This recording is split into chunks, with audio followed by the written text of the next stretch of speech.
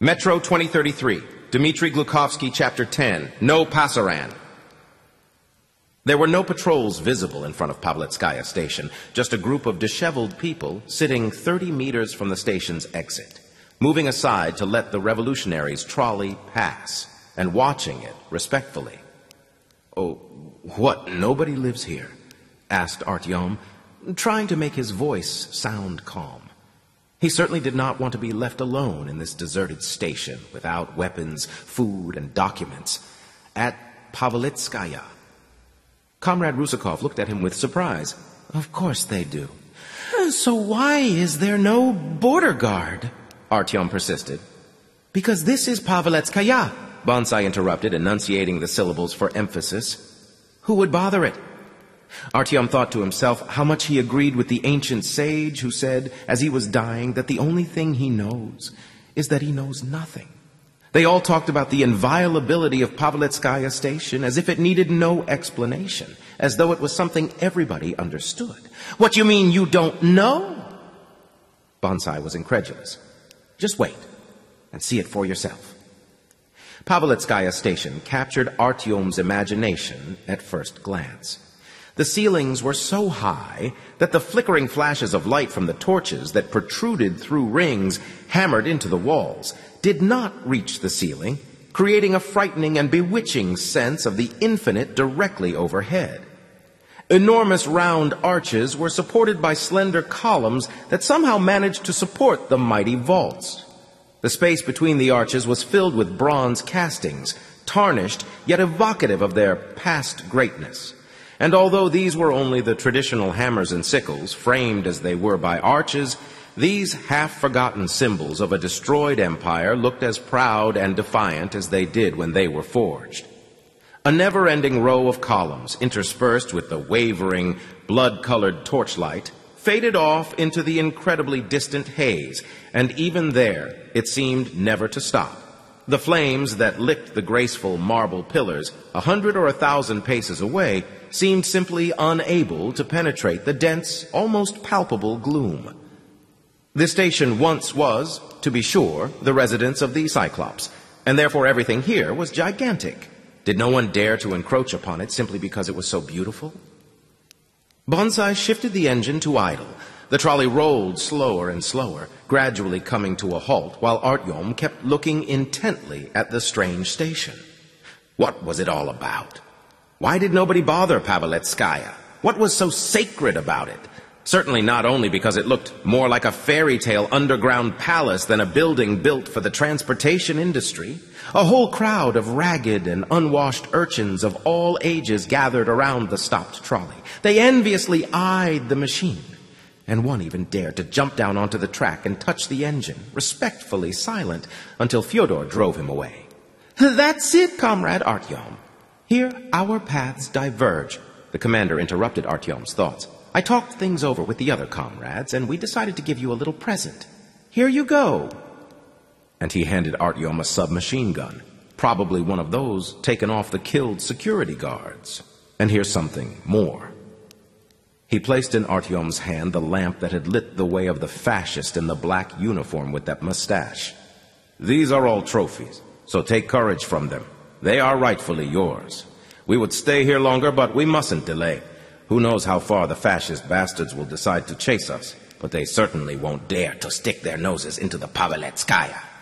Despite his newly acquired firmness and resolve, Artyom's heart throbbed unpleasantly when Bonsai shook his hand, wishing him success.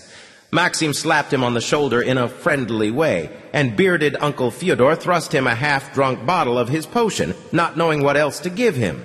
"There you go, buddy. We'll meet again, and we'll be alive. We won't die."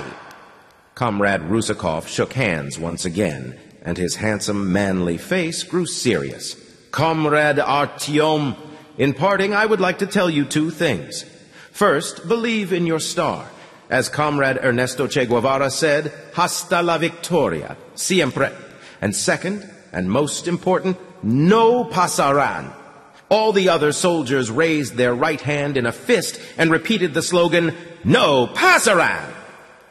There was nothing left for Artyom to do but to also raise his fist and shout the refrain with just as much resolve and revolutionary fervor, "No Pasaran!" Although for him personally, the whole ritual was just gobbledygook, but he didn't want to spoil the solemn moment of his departure with stupid question. Apparently he did everything right, as Comrade Rusakov looked at him with pride and satisfaction, and then solemnly saluted him. The motor revved louder and, enveloped in a blue-gray cloud of smoke, accompanied by an escort of delighted children, the trolley vanished into the darkness. Artyom was completely alone again and farther from home than he had ever been before. The first thing he noticed, as he wandered along the platform, were the clocks. Artyom counted 4 of them right away. At the VDNKH, time was something rather symbolic, like books, like attempts to set up schools for the children, a demonstration that the station residents continued to care, that they did not want to degenerate, that they were still human beings. But here, it seemed, clocks played some other kind of role, a much more important one. Wandering about some more, Artyom noticed other strange things. First, there were no living quarters of any kind at the station, except for some hitched-up subway cars on the second track and on into the tunnel. Only a small part of the train was visible in the hall, which is why Artyom did not notice it right away. Tradesmen of every imaginable kind, and workshops were all over the place. But there wasn't a single tent to live in, not even a simple screen behind which one could spend the night.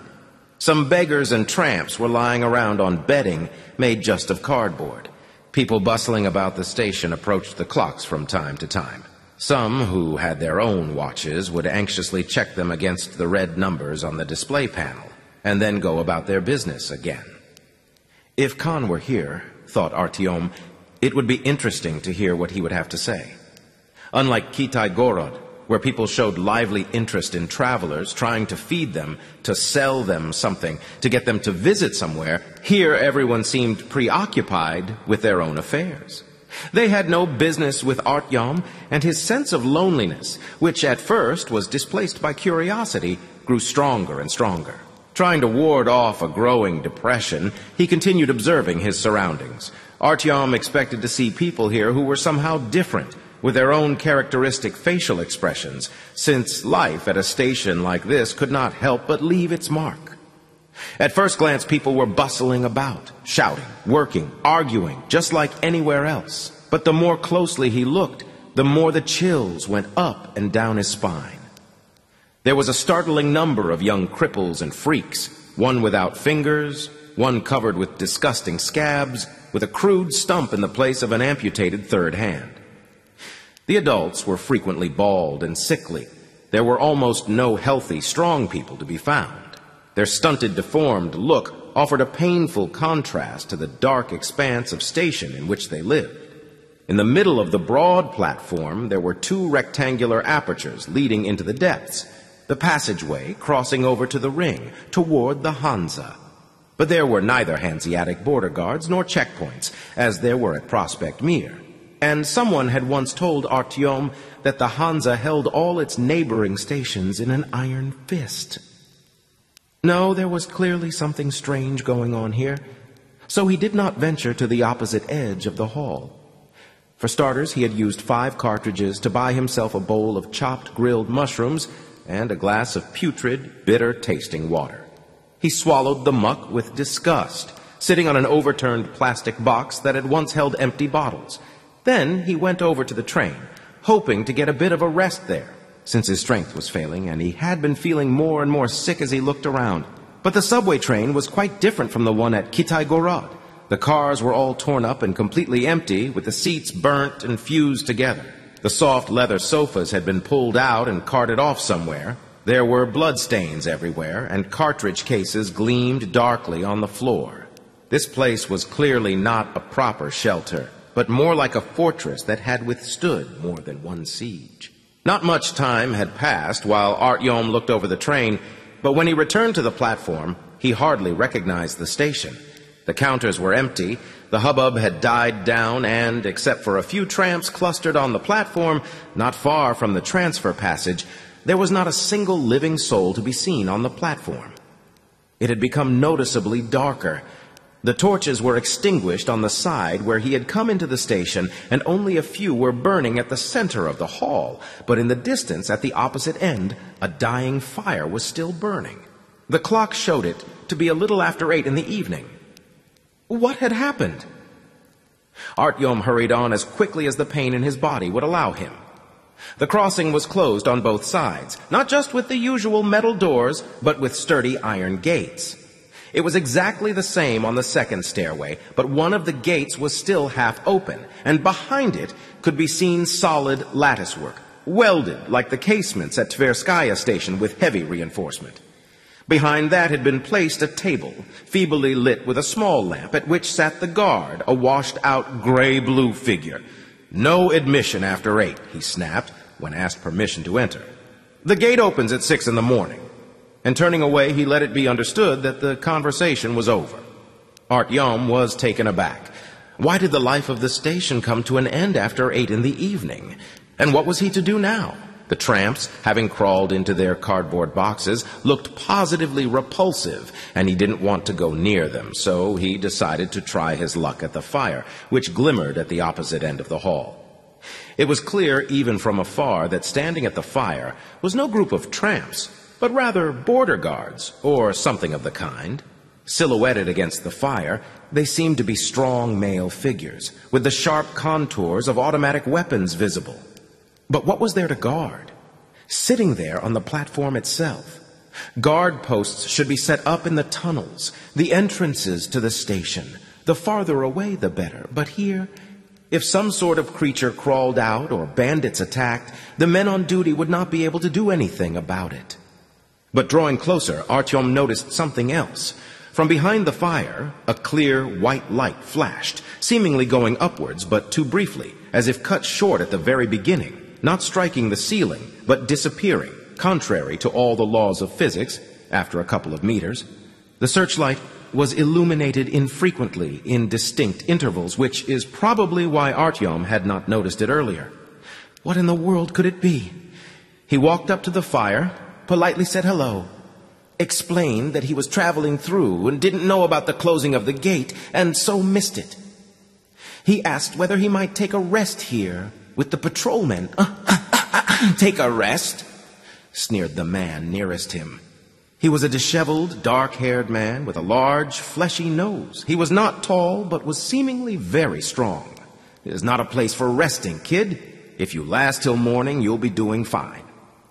To the question of what was so dangerous about sitting by the fire in the middle of the platform, the man said nothing, but only gestured behind him with a nod of the head to where the searchlight was switched on.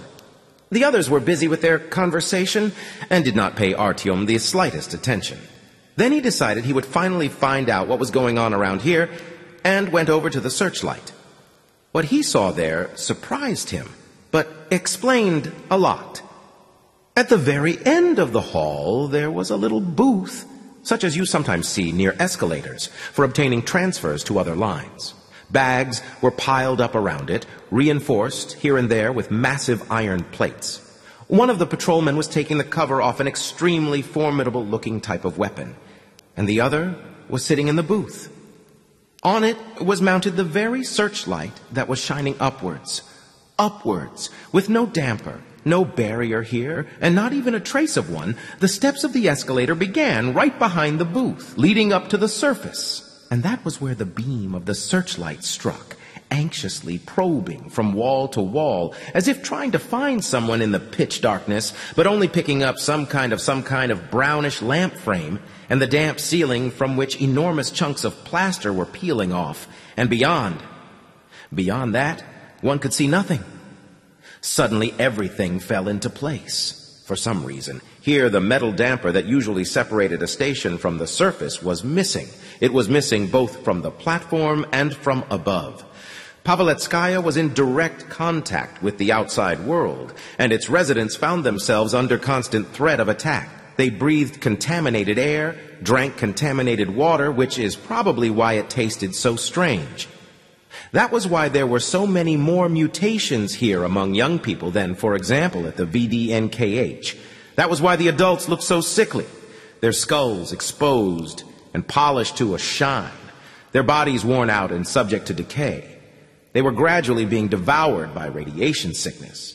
But still, that was not all, apparently. How could one explain the fact that the whole station died after 8 o'clock in the evening, and that the dark-haired duty officer by the fire had said that surviving until morning was a big deal? Trembling, Artyom approached the man sitting in the booth. "Good evening." The man returned his greeting. He was about 50, but already quite bald, his remaining gray hairs tangled at the temples and the nape of the neck. His dark eyes looked curiously at Artyom, and his unpretentious, laced-up flak jacket could not conceal his rotund stomach. A pair of binoculars hung on his chest, along with a whistle. "Have a seat." He pointed Artyom to the nearest sandbag. "Those guys over there are having a grand old time, leaving me here alone to bore myself to death. So let's have a chat. Hey, did you hit someone's fist with your eye?" And so the conversation began. "As you see, we haven't been able to do anything halfway decent here," the duty officer explained sadly, pointing to the aperture leading to the escalator. "You would need concrete here, not iron. We tried iron, but it was no good. In the autumn, every damn thing is swept away by water. First it builds, then it breaks through. It happened several times, and many people perished. Since then, we've been getting by like this. Only life is not tranquil here like it is at other stations. We are always waiting. Scum can come crawling in on any given night. During the daytime, they don't bother us because they're either sleeping or roaming around on the surface. But it's after dark that things really get desperate. So we've adapted here, of course, and after 8 o'clock, everyone goes into the passageway, where we live, and those left here are mostly the people who keep things going. But wait!" He broke off, flicked a switch on the console, and the searchlight flared up brightly. The conversation continued only after the white beam had scoured all 3 escalators, moved along the ceiling and the walls, and finally died out. "Up there," pointing toward the ceiling, the duty officer lowered his voice, "is Pavilitskaya railway station. At any rate, it used to be there. A godforsaken place. I don't even know where its tracks have gone. Only that right now something horrible is going on up there. You sometimes hear noises that make your blood run cold, and then when they crawl down..." He stopped, and then continued after a minute. "We call them the newcomers, these creatures that climb down from up there, out of the train station, so it's not so horrible. Well, a few times, some of the stronger of these newcomers wiped out this cord, and did you see our train there, the one forced off the tracks? That's how far they got. We wouldn't let them go below where the women and children are. If the newcomers crawled down there, the jig would be up. Our men understood that themselves, and so they retreated to the train, dug in there, and finished off a few creatures. But as for themselves, just 2 out of 10 remained alive. One of the newcomers left, crawling off to the Novokuznetskaya station. Some people wanted to go after him in the morning, since the trail of slime he left behind was so thick. But he turned off at a side tunnel, went down, and we didn't dare follow him. We'd had enough disaster as it was. I heard that nobody ever attacks Pavilitskaya," Artyom recalled. "Is that true?" "Of course." The duty officer nodded gravely. "Who would bother us? If we weren't manning the defenses here, they would be crawling from here all the way along the line. No, nobody is going to lift a finger against us. The Hansa have given us almost all of that transfer passage, up to the very end of their blockhouse. They gave us weapons, just so that we would protect them. I tell you, they really love to get others to do their dirty work. By the way, what's your name?" "I'm Mark." Artyom told him his name. "Hold it, Artyom. Something is stirring over there," Mark continued, and he quickly switched the searchlight back on. "No, I'm probably hearing things," he said uncertainly after a minute. Artyom was filled, drop by drop, with an oppressive sense of danger. Like Mark, he looked above attentively. But where Mark saw only the shadow of the broken lamp, Artyom thought he detected sinister, fantastic silhouettes, motionless in the dazzling beam of light. At first he thought it was his imagination playing tricks on him, but one of the strange contours stirred just a bit, as soon as a bit of light passed over it. "Oh, wait," he whispered. Try over in that corner where there's a big crack. Hurry. And as if nailed in place by the light beam, somewhere far off, further than the middle of the escalator, something large and bony froze for a moment and then suddenly swooped down. Mark grabbed the whistle, which almost leapt out of his hand, and blew it with all his might. And in a second, all those sitting around the fire rushed from their places and scrambled into position. It turned out there was another searchlight there. It was weaker, but cleverly combined with an unusual heavy machine gun. Artyom had never seen anything like it. The weapon had a long barrel with a bell muzzle at the end. The trailer was shaped like a web, and the cartridges moved along inside the greased and shining ammunition belt. Over there, around the 10th meter. The husky, thin fellow, who had been sitting near Mark, searched about for the newcomer with the beam. Give me the binoculars. Leica, at the 10th on the right side. There it is. We're all here, baby, so sit still, muttered the gunner, aiming the weapon at the hidden black shadow. I have got him. A deafening rumble of machine gun fire burst out. A lamp was blown to smithereens at the 10th meter, and above, something let out a piercing shriek. Looks like we caught him, declared the husky fellow. Okay, give me some more light. There it is, lying there. Finished the vermin. But from above, for a long time, heavy, almost human groans could be heard, leaving Artyom on edge. When he proposed finishing off the newcomer to put it out of its misery, they replied, If you want, go on, kill it. We aren't a shooting gallery here, kiddo. We keep track of every cartridge. Mark was relieved of duty and went over to the fire with Artyom. Mark lit up a cigarette from the fire, and Artyom began to listen to the general conversation. Look, Leica was telling us yesterday about the Hare Krishnas. A massive man with a low forehead and a powerful neck was speaking in a low, deep voice. They sit at Oktyabrskoye Pole and want to get into the Kurchatov Institute to blow up the nuclear reactor and bring enlightenment for everybody, but they have not yet got their act together to do it. Well, that reminded me of what happened to me 4 years ago when I was still living at the Savelovskaya. One day I was getting ready to go to the Beloruskaya. My connection was at the Novoslobodskaya, so I went straight through the Hansa. So I got to Beloruskaya, quickly went to the man I needed to meet. We dealt with our fares, and I figured we ought to celebrate with a drink. So he says to me, You'd better be more careful. Drunks often vanish around here. And I say to him, Give me a break, and I won't take no for an answer. So he and I killed a bottle together. The last thing I remember is that he was crawling around on all fours and crying, I am Lunokhod 1, the lunar rover. Then I wake up, mother of God, tied up, gagged, my noggin shaved, lying in some kind of closet, probably in what used to be a cop shop. What a disaster, say I to myself. After half an hour, some devils come in and drag me to the hall by the scruff of the neck. I had no idea where I was. All the signs carrying place names had been torn down. The walls were smeared with something, the floor bloody, the fires burning. Almost the whole station had been dug up, and there was a deep pit below at least 20 meters, if not 30.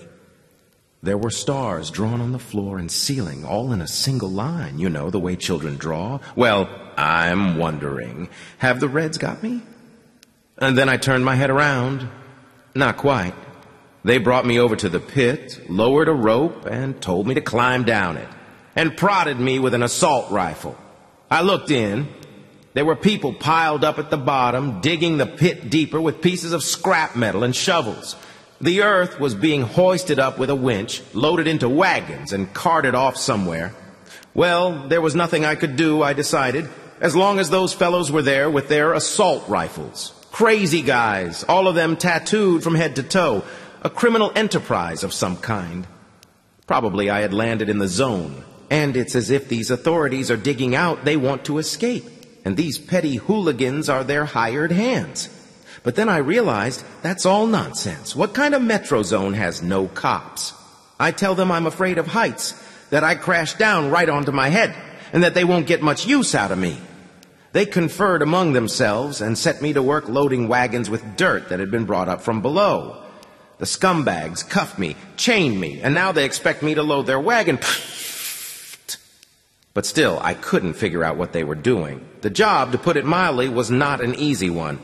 I was lucky. He shrugged his gigantic shoulders.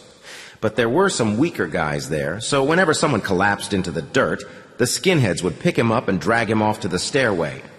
Then I went past one time, and I took a look. They had one guy there, a real blockhead, the type who used to stand in Red Square, where the heads rolled, and he had a good-sized axe stuck in him. There was blood everywhere, and heads were impaled on poles. I nearly puked. No, I think to myself, I'd better get out here before they kill me and make me into a stuffed animal. Okay, and who was it? The husky fellow who sat by the searchlight interrupted impatiently. I asked the men I was loading with. Do you know who? Satanists. Get it? They decided, you see, that the end of the world has already come, and the metro is the gate to hell. And he said something about a circle or something. I don't remember. Gateway, the gunner corrected him. Okay, so the metro is the gateway to hell. And hell itself is a little bit deeper down, and the devil, you see, is waiting there for them. They just have to reach him. So they're digging. It's been 4 years since then. Maybe they've already hit bottom. And where is it? The gunner asked. I don't know. By God, I don't know. Well, I sure got myself out of there. I threw myself into the wagon while the guard wasn't watching and sprinkled some dirt over me. I rolled along somewhere for a long time. Then they dumped out the contents of the wagon from high up. I passed out, then came to, crept along, crawled out by some sort of tracks, just keeping on, straight ahead. But these tracks kept crossing other tracks, and my sense of direction deserted me. Then somebody picked me up, and when I woke up I was only at Dubrovka, get it? And the guy who had picked me up had gone off already, such a nice guy, so I thought, where am I? Then they talked about rumors that at Illich Square and the Rimskaya there was an epidemic of some kind, and many people had died, but Artyom paid no attention. The idea that the metro was the threshold to hell, or maybe even its first circle, mesmerized him, and a bizarre image arose before his eyes. Hundreds of people crawling around like ants, endlessly digging a pit with their hands, a shaft leading nowhere, until one day one of their pieces of scrap metal sticks strangely out of the soil, without sinking down below, and then hell and the metro are finally merged into one. Then it occurred to him that at this station, people live almost just like at VNDK, constantly attacking monstrous creatures from the surface, holding off the onslaught alone. And if Pavlitskaya faltered, these monsters would spread throughout the line. Which meant that the role of VDNKH is not so unique as he had previously assumed. Who knew how many such stations there were in the metro, each covering its own turf, doing battle, not for the sake of general tranquility, but for its own hide. You could go back, retreat to the center, blow your tunnels up after you, but then you'd be left with less and less residential space until all those who were still alive would be squeezed into a small patch of land and would gnaw their way through one another's gullets. But if VDNK was really nothing special, if there were other exits to the surface that it was impossible to conceal, that meant Artyom decided to discontinue that line of thought. It was just the voice of weakness, of treasonous, sugary, seductive arguments not to continue the journey, to stop striving towards the goal. But he mustn't give up. That was a dead end. To distract himself, he resumed listening to the others' conversation. At first they were talking about the chances of somebody named Pushka to win some sort of victory. Then the husky fellow started to talk about how some idiots attacked Kitay-Gorod and shot loads of people, but the timely arrival of the Kaluga Brotherhood overpowered them, and the cutthroats went back to Taganskaya.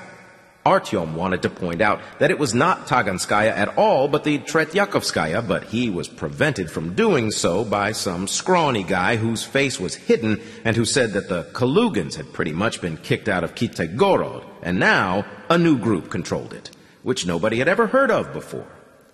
The husky dude argued heatedly with him, and Artyom started to nod off. This time he dreamed about nothing at all, and slept so soundly that even when the alarm whistle went off and everyone jumped up, he just couldn't wake up. It was probably a false alarm because no shots were fired. When Mark finally woke him up, it was already 5:45. Get up! Time to go on duty! He cheerily shook Artyom by the shoulder. "Let's go. I'll show you the passageway that they wouldn't let you into yesterday. Do you have a passport?" Artyom shook his head. "Well, never mind. We'll smooth it over somehow," Mark promised. And indeed, after a few minutes, they were already in the passage, and the security officer whistled the go-ahead obligingly, fondling 2 cartridges.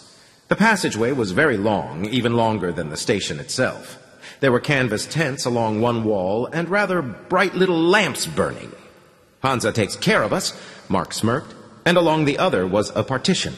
Long, but not high, not more than a meter. "By the way, this is one of the longest passageways in the whole metro," Mark said proudly.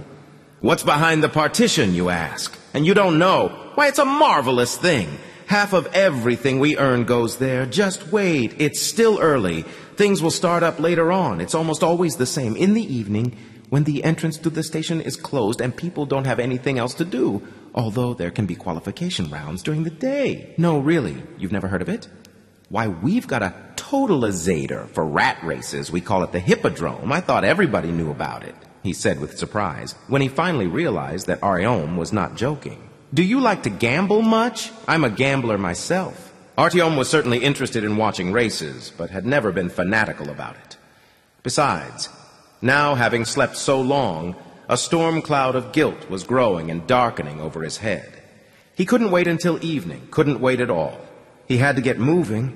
Too much time had already been wasted, but the way to Paulus led through Hansa, and right now there was no way of getting there. "I probably can't stay here until evening," said Artyom. "I have to go. To Polyanka." "But then you will be going across Hansa," said Mark with a frown. "How are you going to get across Hansa if you have no visa and no passport either?" "I can't help you there, my friend. But wait, let me throw out an idea. The chief of Paveletskaya, not our Paveletskaya, but the one on the ring, is a great fan of these races. His rat, Pirate, is a favorite. He comes here every night with a security detail and full lighting. How about wagering yourself personally against him?" "But I haven't got anything to wager with," Artyom objected. "Wager yourself as a servant. Or if you want, I'll wager you." Mark's eyes sparkled with excitement. "If we win, you get a visa. If we lose, you'll get there just the same, although, of course, it will be up to you how to get out. Is there an alternative?" Artyom did not like this plan. It seemed somehow shameful to sell himself into slavery, and, what's more, to lose himself to a rat totalizator. He decided to try to get to Hansa some other way. For a couple of hours, he hung around some stern border guards in dappled gray uniforms. They were dressed exactly like those at Prospect Mere, trying to strike up a conversation with them. But they kept mum. After one of them contemptuously called him One-Eye, that was unfair because his left eye had already begun to open up, although it still hurt like hell, and told him to buzz off, Artyom finally abandoned that fruitless effort and started looking for the most sinister and suspicious people at the station, the weapon and drug traders, anyone who might be a contraband runner. But no one wanted to convey Artyom to Hansa in exchange for his automatic weapon and his lamp. Evening came on, and Artyom met it with quiet despair, sitting on the floor of the passageway and wallowing in self-flagellation. Around this time, the passage became more lively. The adults were returning from work, having dinner with their families. The children were making an uproar until time to go to bed. And finally, after the gate was locked, everyone poured out of their stalls and tents toward the racecourse. There were lots of people here, at least 300, and finding Mark in such a crowd was no easy job. People were betting on how Pirate was running, whether Pushka would beat him just for once, mentioning various nicknames and other runners, but these two evidently had no competition. The important rat owners approached the starting position, carrying their well-groomed pets in little cages. The chief of Paveletskaya Ring was nowhere to be seen, and Mark also seemed to have disappeared from the face of the earth. Artyom was even afraid that he was on patrol again today and wouldn't come. What in the world would he do then? Finally, a small procession appeared at the other end of the passageway. Walking with an escort of 2 morose bodyguards, an old man with a shaved head, lush, well-groomed mustaches, glasses, and an austere black suit bore his corpulent body, along with no hurry, with dignity. One of the security guards held a cushioned red velvet box with a latticed wall in which something gray was thrashing about. That, most likely, was the famous pirate. The bodyguard carried the box with the rat to the starting line, and the mustached old man walked over to the referee sitting behind a little desk, chucked his aide off a chair, sat down heavily in the empty space, and started up a leisurely conversation. The second security man stood nearby, his back to the wall, legs spread wide, and with his hands on the short black automatic hanging around his chest. Such an imposing fellow was not the sort of person with whom to discuss a wager. Even to get close to him was frightening. Then Artyom saw the sloppily dressed Mark, scratching his long, unwashed head, approaching these venerable people and beginning to explain something to the referee. From that distance, all he could hear was the intonation, but he could certainly see that the mustached old man at first flushed with indignation, then grimaced arrogantly, finally nodded with displeasure, took off his glasses, and started to clean them. Artyom made his way through the crowd to the starting position where Mark was standing. "Everything is hush-hush," Mark announced, rubbing his hands with glee. Asked exactly what he had in mind, Mark explained that he had just thrust a personal bet upon the old chief, that his own new rat would outrun the favorite on the first round. He had to put Artyom up for it, Mark reported, but in exchange, he demanded a visa for all of Hansa for Artyom and himself. The chief, to be sure, rejected the proposal, saying that he doesn't engage in the slave trade. Artyom breathed a sigh of relief, but adding that such presumptuous insolence would have to be punished. If their rat lost, Mark and Artyom would have to clean the latrines at Pavletskaya Ring for 1 year. If the rat won, then okay, they would get the visa. Of course, he was positive that the second option was out of the question, which is why he agreed. He decided to punish the cocky upstarts who had dared to throw down a challenge to his pet. "Do you have your rat?" Artyom asked cautiously. "Of course," Mark reassured him. "A real brute. She'll tear pirate to shreds. Do you know how she ran away from me today? I could barely catch her. I chased her nearly to Novokuznetskaya." "And what's her name?" "Her name?" "Sure, what's her name?" "Well, let's say Rocket," Mark proposed. "Rocket? Does that sound menacing?" Artyom was not sure that the competition was really intended to see whose rat would tear a rival to pieces, but he kept his mouth shut. When Mark explained that he had only caught his rat today, Artyom couldn't stand it. "And so how do you know she's going to win?" "I believe in her, Artyom," Mark proclaimed solemnly. "And anyhow, you see, I've really wanted to have my own rat for a long time. I used to bet on other people's rats. They would lose, and I would think to myself, never mind, the day will come when I will have my own, and she'll bring me luck. But I never decided to do it. After all, it's not that simple.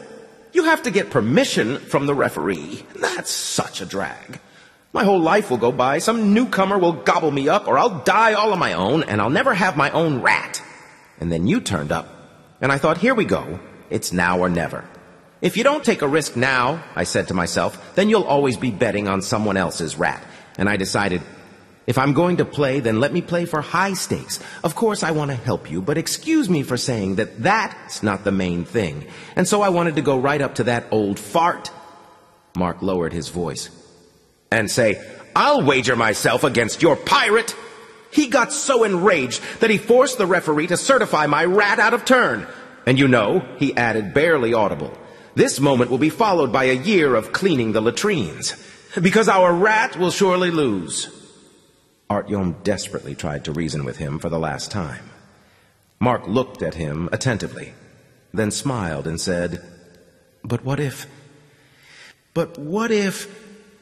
Having sternly looked over the audience, the referee smoothed his graying hair, cleared his throat with self-importance, and began to read off the nicknames of the rats taking part in the race.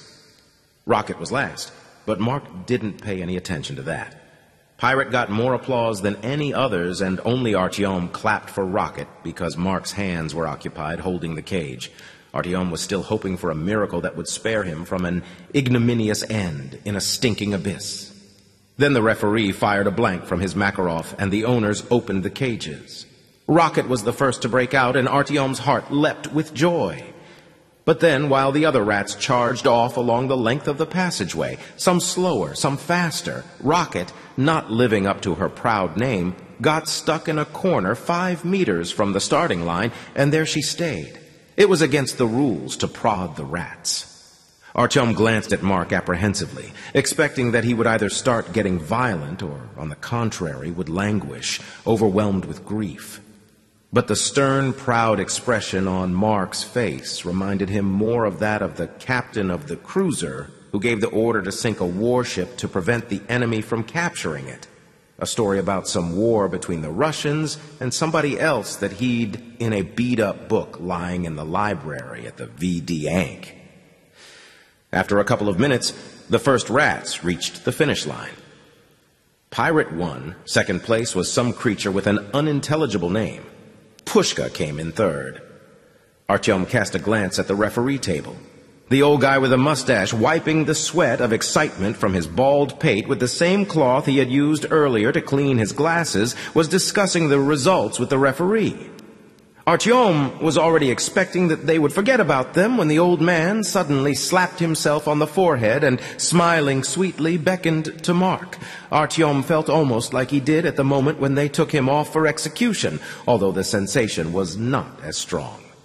Making his way behind Mark to the referee's table, he comforted himself with the fact that, one way or another, the coast was now clear for him to cross Hansa territory. The only trick was to find a way to escape. But disgrace awaited him. Shrewdly inviting them to come up to the dais, Mustache turned to the audience and briefly explained the wager. Then loudly proclaimed that both rascals were being sent, as agreed, to clean out the sanitary facilities for 1 year, starting today. 2 Hansa border guards appeared from God knows where, took away Artyom's automatic weapon, assuring him that his main opponent in the coming year would not be dangerous, and promising to return the weapon at the end of the sentence. Then, suffering the whistling and hooting of the crowd, they were led off to the ring. The passage went under the floor at the center of the hall, just as at the other station of the same name, but there the similarity between the 2 Paveletskayas ended. The one on the ring conveyed a very strange impression. On one side, the ceiling was low, and there were no real columns at all. Arches spanned equal intervals along the wall, with the width of each arch being the same as the width of the gap between them. It seemed as though the first Paveletskaya had been easy for the builders, as if the dirt there was softer, and all one had to do was push one's way across it. Whereas at the other Paveletskaya, there was some hard, unyielding rock, which was a real pain to chew through. But for some reason, this place did not produce the depressing, melancholy feeling that the Tverskaya did. Maybe because here there was so much light, and the walls were decorated with simple designs and imitations of ancient columns, like in the pictures from myths of ancient Greece. In short, this was not the worst place for forced labor. And, of course, it was clear right away that this was Hansa territory. First of all, it was unusually clean, comfortable, and large. Real lamps cased in glass shone softly from the ceiling. In the hall itself, which, to be sure, was not as spacious as at the twin station, there was not a single kiosk, though there were many work tables piled with mountains of intricate contraptions. Behind them sat people in blue overalls, and a pleasant smell, the light odor of machine oil, hung in the air. Probably the workday ended later than at the Paveletskaya radial line. Hansa paraphernalia hung on the walls, an insignia with a brown circle on a white background, posters, appeals to raise labor productivity, and quotes from somebody named A. Smith. Under the largest flag, between the 2 stiff soldiers and an honor guard, stood a glass table.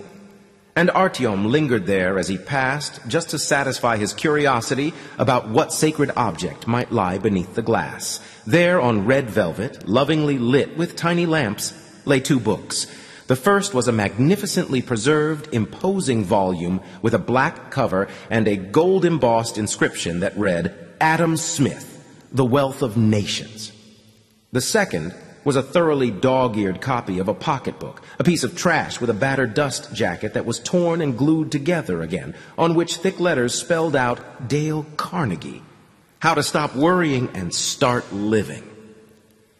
Artyom had never heard of either author, so what interested him much more was whether the station chief had used remnants of this very velvet to upholster the cage of his beloved rat.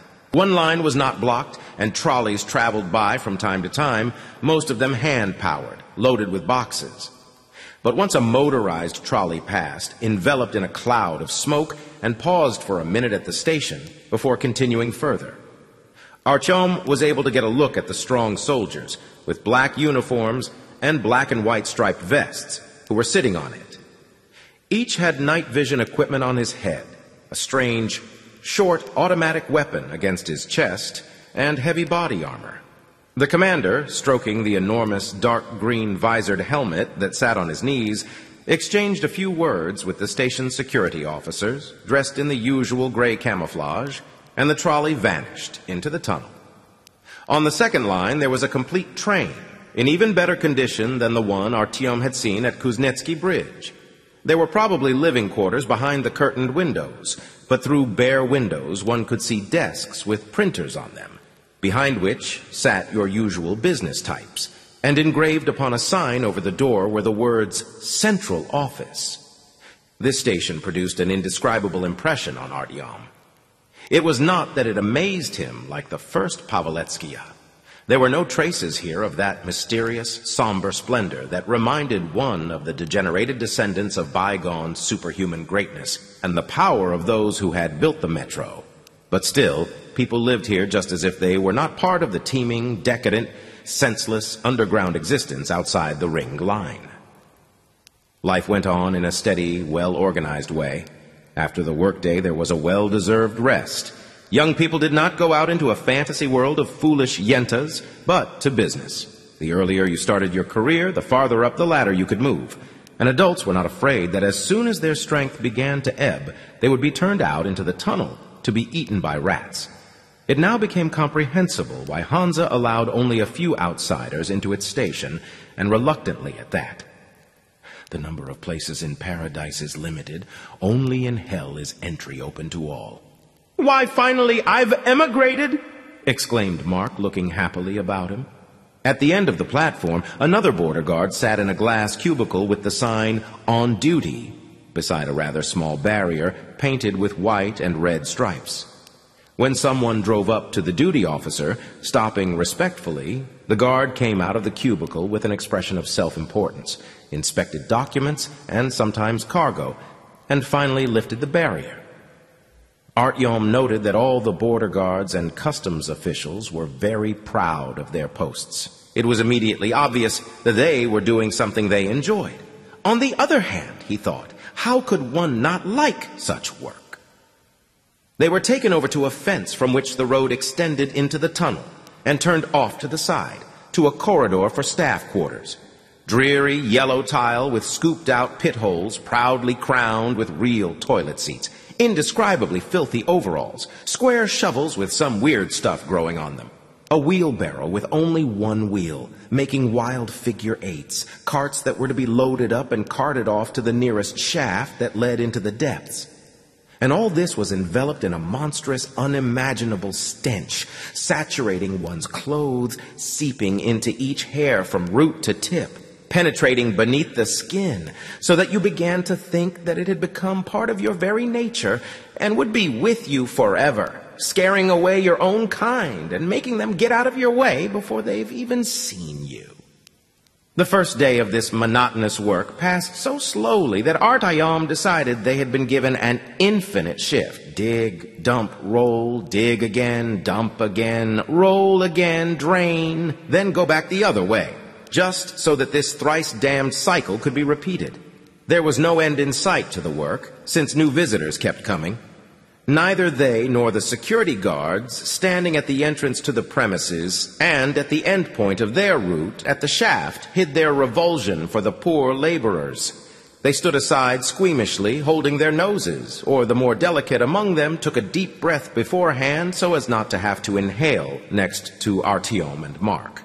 Their faces showed such loathing that Artyom asked himself, in surprise, didn't all this crap come from their guts in the first place? At the end of the day, when his hands were worn to a pulp, despite wearing enormous canvas gloves, it seemed to Artyom that he had discovered the true nature of man, as well as the meaning of life. He now viewed man as a clever machine for the decomposition of food and the production of shit, functioning almost without a hitch throughout a life without meaning, if by the word meaning one has in mind some kind of ultimate goal. The meaning was in the process, to break down the most food possible, convert it even faster, and eliminate the dregs.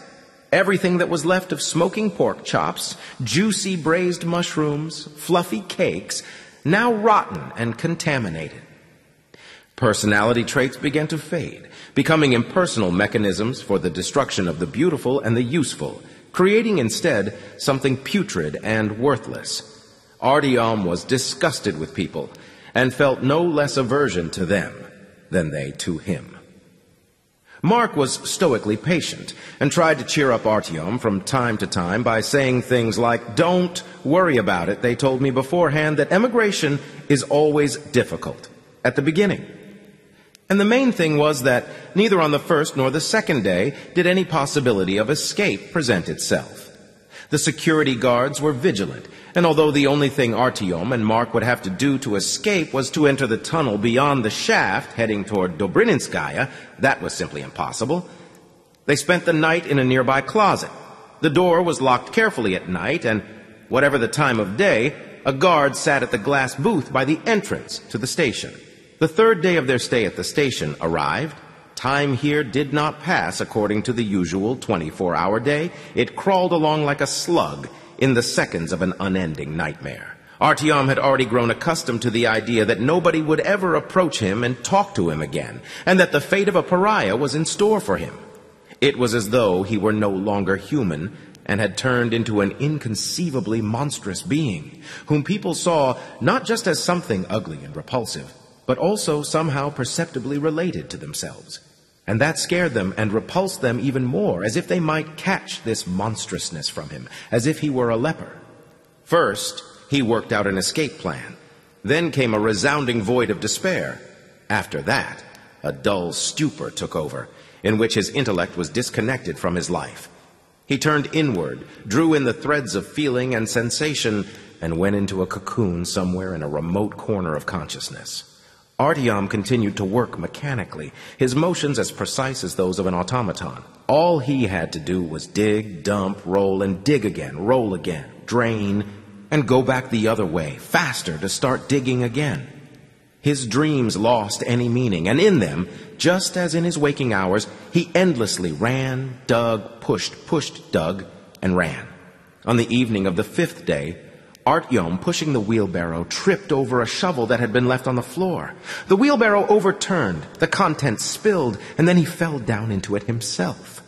When he arose slowly from the floor, an idea suddenly popped into his head, and instead of running for a bucket and cloth, he slowly and deliberately headed for the entrance to the tunnel.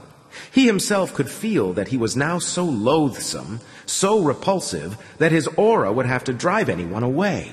And just at the moment, due to an improbable confluence of circumstances, the security guard who was invariably hanging around at the end of his route was, for some reason, not there.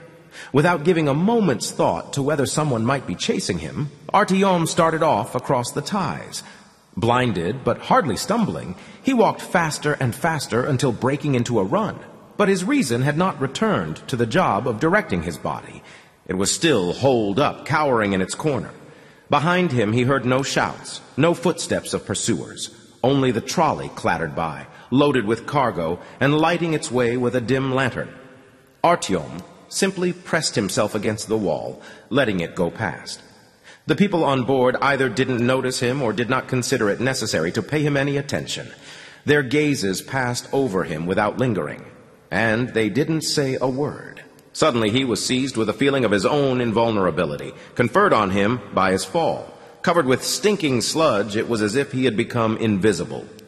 This gave him strength, and consciousness gradually began to return. He had done it. Who knew how? Against all good sense, despite everything, he had managed to escape from the accursed station, and nobody was even following him. It was strange. It was amazing.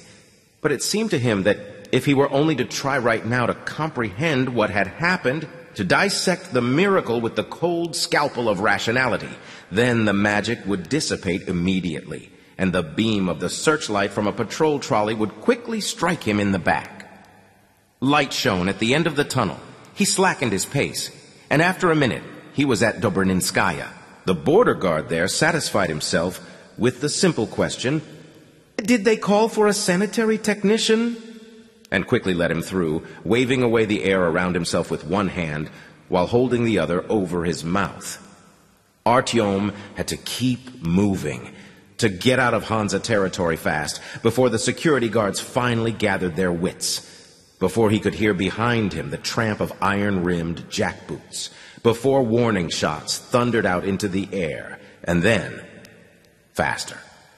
Not looking at anyone, keeping his eyes to the floor, his skin crawling with the disgust those around him felt for him, a vacuum forming around him so that he did not have to elbow his way through the dense crowd, Artyom strode to the border post.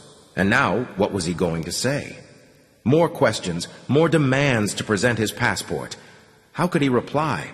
Artyom's head hung so low that his chin touched his chest, and he saw absolutely nothing around him, so that the only things he remembered about the whole station were the dark, neatly arranged granite slabs of the floor. He kept walking, frozen with anticipation of the moment when he would hear the peremptory order to stand still. Hansa's border was closer and closer. "Now! Right now! What kind of rubbish is this?" A gasping voice resounded in his ear. There it was. I got lost. I'm not from here," muttered Artyom, tongue-tied from nervousness or maybe just getting into his role. "Well, get the hell out of here. Do you hear, you ugly mug?" The voice sounded very persuasive, almost hypnotic, making him want to obey right away. "Sure, I would," mumbled Artyom, afraid, not knowing how to get out of this one. "Begging is strictly forbidden on Hansa territory," the voice said sternly, and this time it was from a greater distance. "Of course, right away. I have little children." Artyom finally realized what button to press and became more animated. "What children? Are you nuts?" The invisible border guard flew into a rage. "Popov! Lomako! Come here! Get this scumbag out of here!" Neither Popov nor Lomako wanted to soil their hands by touching Artyom, so they just shoved him in the back with the barrels of their automatics. Their superiors' angry curses flew after them. To Artyom, this sounded like heavenly music. Serpukovskaya station, he had left the Hansa behind. Finally, he looked up, but what he saw in the eyes of the people surrounding him made him look back at the floor. This was not tidy Hansan territory. He was once again in the midst of the dirty, poverty-stricken bedlam that reigned throughout the rest of the metro. But even here, Artyom was too loathsome. The miraculous armor that had saved him along the way, making him invisible, forcing people to turn away from the fugitive and not to notice him, to let him through all the outposts and checkpoints, had now turned back into a stinking shitty scab. Evidently, it was already past noon. Now that the initial exultation had worn off, that strange strength, as if borrowed from someone else, which had forced him to keep walking across the stretch from Paveletskaya to Dobryninskaya, abruptly disappeared and left him alone with himself, hungry, deathly tired, without a penny to his name, giving off an unbearable stench, still showing traces of the blows of the week before. The paupers next to whom he had sat down along the wall decided that they could no longer abide such company, crawled away from him, cursing in various directions, and he was left completely alone. Hugging his shoulder so as not to feel so cold, he closed his eyes and sat there for a long while, thinking about absolutely nothing until sleep overcame him. Artyom was walking along an unfinished tunnel. It was longer than all those he had traversed throughout his whole life, rolled into one. The tunnel twisted and turned, sometimes ascending, sometimes descending, but was never straight for more than 10 paces. But it just went on, and walking became harder and harder. His feet, blistered and bloody, were hurting. His back ached. Each new step called forth an echo of pain throughout his body. But as long as hope remained that the exit was not far away, maybe just around that next corner, Artyom found the strength to keep going. But then suddenly the simple but terrifying thought occurred to him: what if the tunnel had no exit? If both the entrance and exit were closed, if someone invisible and omnipotent had shut him off, left him thrashing around like a rat unsuccessfully trying to reach the experimenter's finger in this maze without exit, so that he would keep dragging himself along until he gave out, until he collapsed, and doing this for no reason, just for fun. A rat in a maze, a squirrel in a wheel. But then, he thought, if continuing along the road does not lead to the exit, will refusing any senseless forward motion perhaps bestow liberation? He sat down on a railway tie, not because he was tired, but because he was at the end of his rope. The walls around him disappeared, and he thought, in order to achieve the goal, to complete the journey, all I have to do is to stop walking. Then this thought faded away and disappeared. When he woke up, he was seized by overwhelming anxiety, and at first could not imagine what had caused it. Only later did he begin to recall bits of the dream, to piece together a mosaic from these fragments. But the fragments just would not hold together. They crumbled. There was not enough glue to hold them together. That glue was some idea that had come to him during his dream. It was pivotal, a vision from the heart, and very important to him. Without it, all that was left was a pile of ragged underwear. But with it, a wonderful picture full of miraculous import, opening up limitless horizons. But he couldn't remember the idea. Artyom gnawed on his fists, seized his dirty head with his dirty hands. His lips whispered something incomprehensible, and passers-by looked at him with fear and aversion. But the idea just didn't want to return. Then slowly, carefully, as if trying to use a strand of hair to pull out something stuck in a swamp, he started to reconstruct the idea out of the fragments of memory. And what a miracle! Deftly grabbing hold of one of the images, he suddenly recognized it in the same primordial form that it had first announced itself in his dream. To finish the journey, he only needed to stop walking. But now, in the bright light of waking consciousness, the thought seemed to him banal, pitiful, unworthy of attention. To finish the journey, he needed to stop walking? Well, of course. If you stop walking, then your journey is over. What could be simpler? But is that really the way out? And could that really be the conclusion of the journey? It often happens that an idea that appears in a dream to be a stroke of genius turns out to be a meaningless jumble of words when one wakes up. Oh, my beloved brother, filth on your body and in your soul. The voice was right next to him. That was as unexpected as the return of the idea, and the bitter taste of that disillusionment instantly vanished. He didn't even think the voice was addressing him, since he had already become so accustomed to the idea that people fled in all directions even before he could utter a word. We welcome all the orphaned and wretched, the voice continued. It sounded so soft, so reassuring, so tender that Artyom, no longer restraining himself, cast a sideways glance to the left and then gloomily glanced to the right, afraid to discover that the person speaking was actually addressing somebody else. But there was nobody else nearby. The person was talking to him. Then he slowly raised his head and met the eyes of a rather short, smiling man wearing a loose-fitting robe with dark blonde hair and rosy cheeks, who was reaching out his hand in friendship. It was vital for Artyom to reciprocate, so not daring to smile, he too extended his hand. Why isn't he recoiling from me like everybody else? Thought Artyom. He's even ready to shake my hand. Why did he come up to me on his own when everyone around was trying to get as far away from me as possible? I will help you, my brother, the rosy-cheeked fellow continued. The brothers and I will give you shelter and restore your spiritual strength. Artyom just nodded, but his new companion found that sufficient. So allow me to take you to the watchtower, oh my beloved brother, he intoned, and firmly taking Artyom by the hand, drew him along. Artyom did not remember much, and certainly didn't remember the road, but only understood that he was being led from the station into a tunnel, but which of the four he did not know. His new acquaintance introduced himself as Brother Timothy. On the road and at the gray, mundane Serpukhovskaya station and in the dark tunnel, he never stopped talking.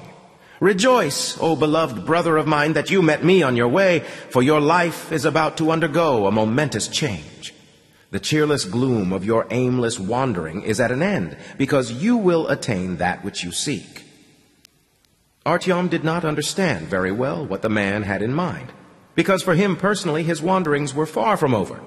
But the rosy-cheeked and gentle Timothy spoke so smoothly and tenderly that he just wanted to keep on listening, to communicate with him in the same language, grateful for not rejecting him, when the whole world rejected him.